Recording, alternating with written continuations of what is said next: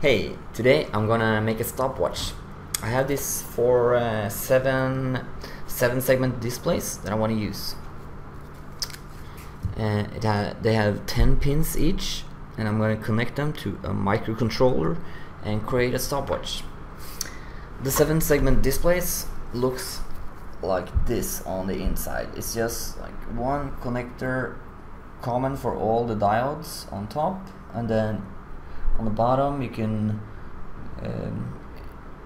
the bottom has each pin is going out from the 7 segment display on the bottom. So the idea is to connect. I need to make sure I don't run too much current through the LEDs in the 7 segment display, so I'm going to connect a resistor on top here up to 5 volts. So it will be looking like something like this. Here you see resistor up to 5 volts up here. Then on the bottom I will connect each of these bottom pins to output pins on the microcontroller. Then I can control each of the LEDs and the 7 segment display by setting these pins high or low. If this pin is high, no current will go through this LED. If it's low, current will go through this and down to ground. Okay. So here is the complete schematic. We have a 5 volts here, a resistor, and we have the LEDs in the 7 segment display, and they are all connected to a microcontroller down here.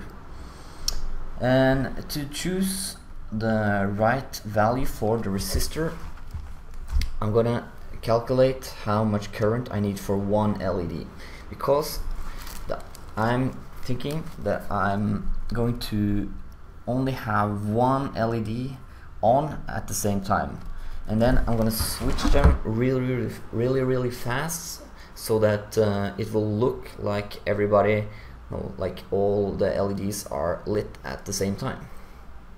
For a microcontroller to control the 7 segment display, I'm going to use an AVR microcontroller. I'm going to use an Atmega 32. I have this ProStack microcontroller board laying around, so I have connected the 7 segment display down here with a small resistor of 220 ohms on this side. And the next step is to make some code and test if I can make the display work. So I tested one of the displays and it worked, so I have now connected all 4 of the displays. You can see here that it's a lot of wires and it looks a bit messy. Usually I like to just make a printed circuit board when there's a lot of connections, but it works as a prototype. Each of the displays have 8 pins to be controlled, and the microcontroller has, I think it has